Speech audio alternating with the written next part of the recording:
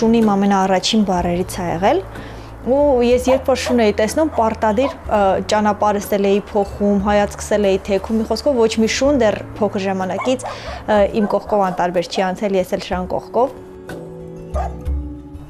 Ընդհանրապես ես հավատում եմ այդ ձգողականության ուժին, որ երբ որ մի բանի մասին շատ մտածում ես, ինքը անպայման քեզ հանդիպում է, եւ երևի որ ես ավելի ֆիքսված եմ դրա վրա եւ պարտադիր չի որ միայն ինձ հանդիպի, շատերին է հանդիպում, ուղղակի շատերը անտարբեր են անցնում դրա կողքով։ Ու մեր խմբի երեխեքին ու ինձ ընդհանրապես չգիտես որտեղից ոնց որ երկնքից հայտնվեն այդ կենդանիները մեր ճանապարհին։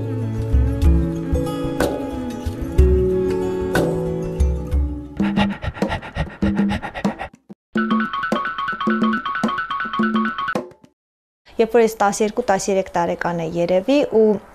մի հատ շուն գարաժից ընկել էր, երեխաները գցել էին, շանձակ էր ու ինքը ուղեղի ցնցում էր ստացել, բայց ես այդ ժամանակ չգիտեի ինչա ուղեղի ցնցումը ու շատ վատ վիճակում էր, ընդհանրապես անգիտակից ոնց որ մահացած լիներ։ Ու ես իրան բերեցի տուն, իհարկե տանը մեծ կռիվներով, որովհետև տանը չէին թողում կենդանի բերեմ, ու իրան շլանգը մտցնում եմ իջև կոկորտ, տենց զորով կերակրում էի, ու նույնիսկ մրջուններ էին հավաքվում, ու պապաս ասում էր, որ ինքը չի ապրելու, իզուր մի տանջվի, բայց ես այդ մանկական հավատեր, ինչ էր, չգիտեմ, այնց ուժեղ էր, որ ինքը պետք է ապրի, որ մի օր զարթնեցի, տեսնեմ ինքը տանը վազվզում է։ Ես հիմա չեմ հասկանում ոնց եղավ, բայց շունը մեր բակում ապրեց մի քանի տարի, դրանից հետո ես անդադ բերում էի տուն, պահում էի, բուժում էի, բաց էի թողնում։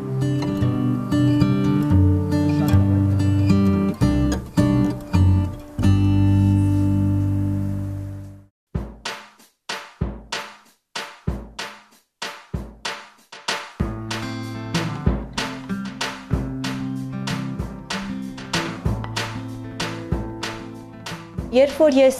ամուսնացա, այդ ինձ համար նաև շատ կարևոր էր, որ ես ամուսնանամ մի մարդու հետ, որը կենդանի է սիրում, որովհետև այլ կերպ մենք իրար ուղղակի չէինք հասկանա, ու ես չտեսին որ միանգամից 3 կենդանի վերցրեցի, ու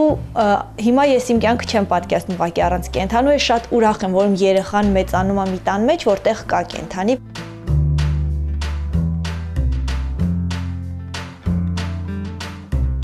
Այդ իր համար ուրախությունն է շատ մեծ, որ տանը կա կենդանի, իր համար այդ շատ մեծ զբաղմունք է ու որոշ ժամանակ հետո, երբ որ արդեն ինքը մի քիչ մեծանա, դա իր համար լինելու է նաև պատասխանատվության զգացման ձևավորման աղբյուր, որովհետև կենդանին շատ է օգնում, որ երեխան պատասխանատու մեծանա։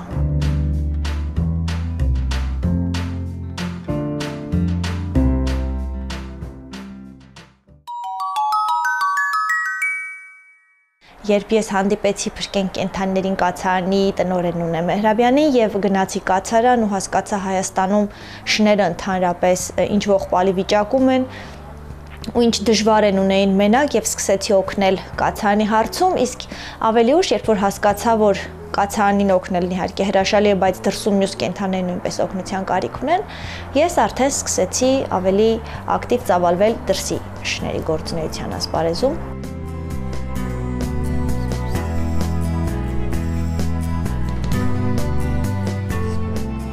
Ես որոշեցի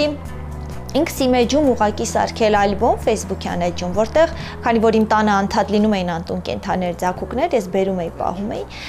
որոշեցի փորձել նրանց համար տերեր գտնել։ Եւ այդ ալբոմը սկսեցի տարածել, տարբեր մարդկանց գրում էի բոլորին, անդադ խմբերում, անհանգստացնում էի բոլորին, որ սենց բան կա, ով է շուն ուզում, ու ի վերջո սկսեցին տարբեր մարդիկ համախմբվել ալբոմի շուրջ։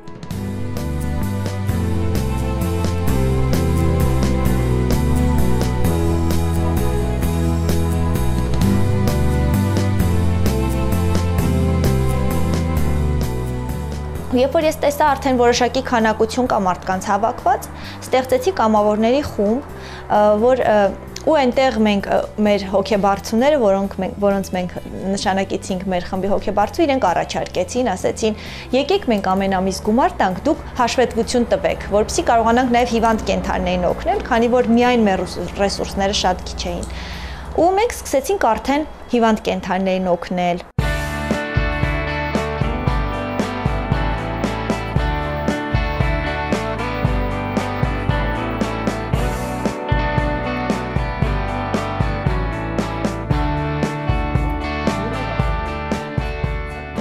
Մենք սկզբից կոչվում էինք Dingo կենդանասերների խումբ, բայց հետո այնքան հասունացավ այդ թիմ բառը մեր մեջ, որովհետև մենք աշխատում ենք թիմով, որ մենք այն կոչեցինք Dingo թիմ։ Ու ես այնքանով եմ ուրախ, որ այդ թիմը գնալով մեծանում է։ Նա արդեն սարից գլորվող ձնագնդիկի տեսք է ստացել իմ համար ու դրա դիմաց արդեն շատ դժվար է առնել։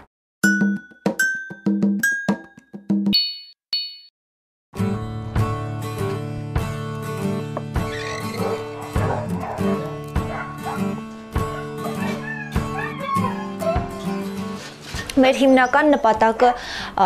գլոբալ նպատակը կենդանիների համար տուն գտնելն է եւ այդ մշակույթը ձևավորելն է, որպեսզի գնելու փոխարեն անտուն կենդանի որդեգրեն, քանի որ օրինակ քաղաքակիրթ երկրներում դա շատ տարածված է եւ մարդիկ գիտեն, որ որդեգրում են, կյանք են փրկում։ Իսկ գնել կարող ես գնել, գումար ծախսել, բայց ինչ տարբերություն, շունը շուն է, չէ՞։ Այնպես որ մենք սկսեցինք այդ մշակույթը տարածել եւ ասեմ ձեզ դա բավականին զարգանում է մեզ մոտ արդեն, որովհետեւ արդեն շատ մարդիկ են սկսել կենդանի որդեգրել։ Մեզ գրում են մարդիկ, որ գիտեք, ես շուն եմ ուզում, պետքա գնեի, բայց որոշեցի որդեգրեմ, ու այդպիսի մարդիկ գնալով շատանում են, ինչը ինձ համար չափազանց ուրախալի է։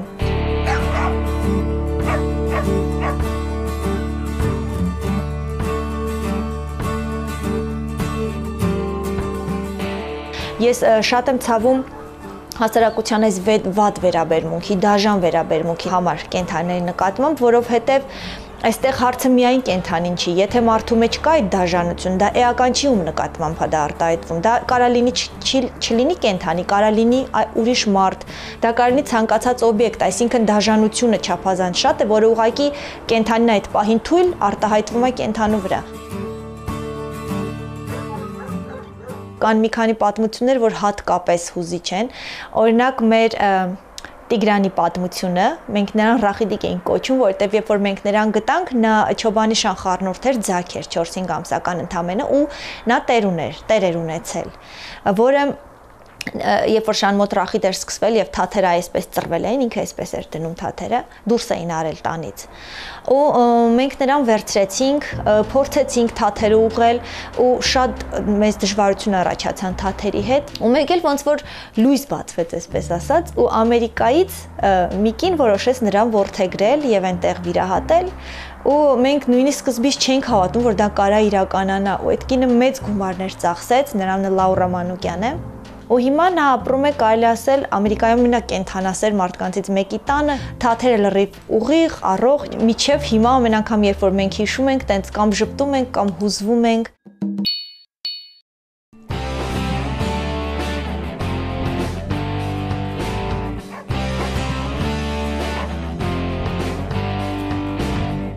Շները ընդհանրապես շների հարցը փող լվանալու շատ լավ աղբյուր է պետական որոշակի մարմինների համար, որովհետև տարեկան 220 միլիոն դրամ, այսինքն կես միլիոն դոլարից համար ավել դրամ, տրամադրվում է թափառող կենդանիների խնդրի լուծման համար, այնինչ արդեն 6 տարի շարունակ նրանք անդադ ներկայացնում են նույն թիվը, 46,000 շուն կա քաղաքում, այսինքն որն է այդ գումարը ծախսելու իմաստը, եթե հարցը իրականում չի լուծվում եւ ավելի է սրվում, որովհետեւ նրանք իրականում զբաղվում են շների սպանդով, վնասազերծում անվան տակ, եւ իսկ դա համ տեսակն է դարձնում ավելի ագրեսիվ, համ շները ավելի արագ են բազմանում, դա գիտականորեն ապացուցված է, որտեվ եթե դու սպանում ես մի շուն, այնտեղ մյուս շան մոտ որ պետք է 4 ձագ ծնվեր, ծնվում է 8 ձագ, այսինքն դու մի շուն ես սպանում 4 հատ ավելանում է իր փոխարեն։ Ու դրա արդյունքում նաև շները սկսում են իրենց ձագերին պաշտպանելու համար ավելի ագրեսիվ դառնալ, բնականաբար տուժում են նաև մարդիկ եւ կենդանիներն իհարկե։ Բայց պետական մարմինների հետ մենք փորձում ենք լեզու գտնել, աշխատել, փորձում ենք բերել միջազգային փորձես, վերջերս մենք մասնակցեցինք համաժողովին, ընտանիք կենդանիների բարեկեցության համաժողովին եւ փորձում ենք այդ փորձը փոխանակել նրանց հետ, ցույց տալ, որ այդ հարցը ունի լուծման ձևեր, որտեղ կան երկրներ, որոնք լուծել են այդ հարցը։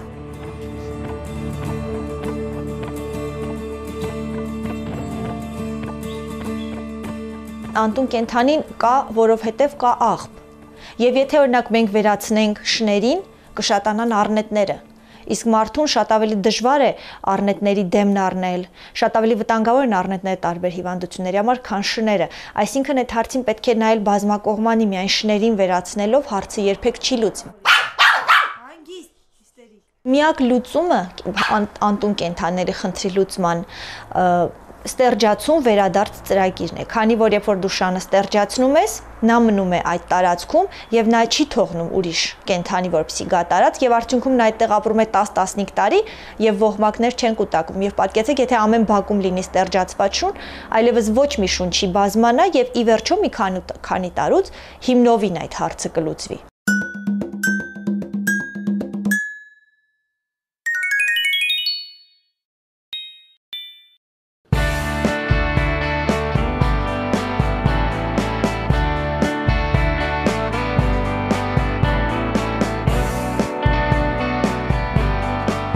Հաշվում եմ ես, որ մեր խումբը մի մեծ շենք է եւ ամեն կամավոր այդ շենքի մի քարն է ու ցանկացած քարը հանելու դեպքում այդ շենքի հիմքը արդեն կխախտվի, ինքը կթուլանա։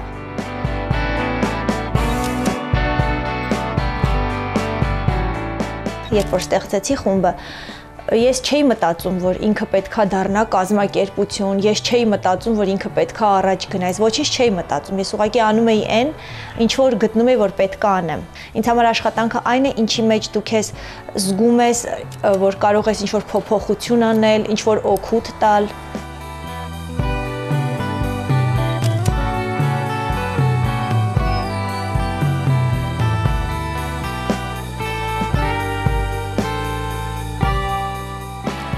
Մենք վիրուսի նման ենք, ուղղակի մեր վիրուսը ոչ թե հիվանդությունը, այլ ինքը ասենց տարածվում է եւ մարդկանց գիտակցությունն է բացում եւ հետեւաբար ինչքան դրականը տարածվում է, այդքան ավելի հասարակության վրա դրական այդ էներգիան էլ է շատանում։ Ոնց որ ասում էր Մահատմա Գանդին, ազգի մեծությունը չափվում է նրանով, թե որքանով են այնտեղ պաշտպանված կենդանիները։